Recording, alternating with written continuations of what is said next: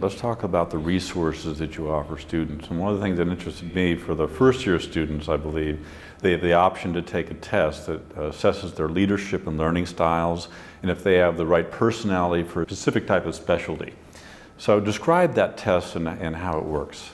One thing that we do is a team building exercise, which we think is very important so that the new students start to learn the importance of being a team member and the value of being a team member, because they will very quickly be on learning teams, actually even during orientation, but clearly as soon as their classes start they become part of teams, and then when they get to the clinical years they are definitely part of the healthcare team. New last year we also added in doing the Myers-Briggs personality assessment on all of our incoming students. And our thought for doing that was that we would again help our students learn more about themselves. They would also, by knowing themselves better, make better career selections. So the AAMC, the Association for American Medical Colleges, supports using this Myers-Briggs tool as one of the ways of helping people learn about themselves. But I'm curious how students feel about this test, because you think about these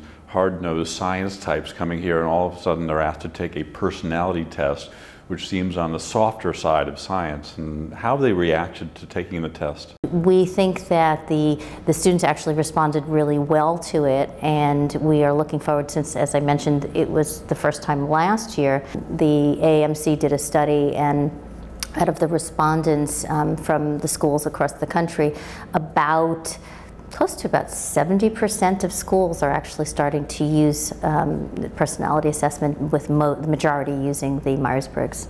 Now, Steve, we were talking before we sat down about how this test might be used. People might use it in to determine what their specialty might be, but you said they might use it to determine what their specialty choice might be while they're still in medical school. Is that correct? My own prediction is it probably won't play a great part. I know many physicians have taken tests and found out they ought to be a forest ranger someplace and then have been very successful physicians. So I take this with a little grain of salt, but certainly in answer to your question about how they received it, I think they found it very enjoyable and enlightening, and we'll just have to see how it bears out. I think whatever the result is, it will be an interesting result.